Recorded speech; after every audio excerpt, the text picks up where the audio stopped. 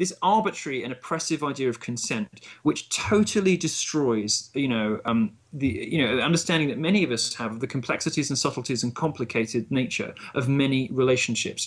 People are messy and complex, and actually, in a homosexual world, particularly, some of those relationships between younger boys and older men, the sort of coming of age relationships, the relationships in which those older men help those young boys to discover who they are and give them security and safety and provide them with love and a reliable and sort of a rock where they can't speak to their parents. Some of those relationships are It some sounds like of the priest most. molestation to me.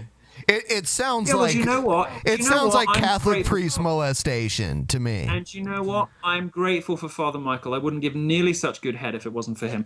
And yet here you are talking about how, look, some of these kids that get diddled by these priests, I mean, it's a good thing for them. They're getting this love. And now they are You're also getting misunderstanding. a You're kick. misunderstanding.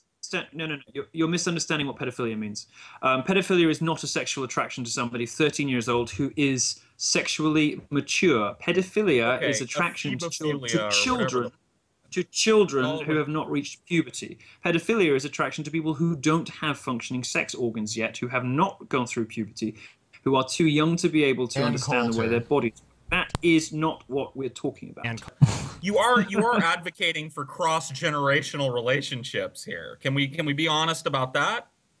Yeah, I don't mind admitting that, and I think particularly in the gay world and outside the Catholic Church, if that's where some of you want to go with this, I think in the gay world, some of the most important, enriching, and incredibly, life-affirming, important, shaping relationships, very often between younger boys and older men, can be hugely positive experiences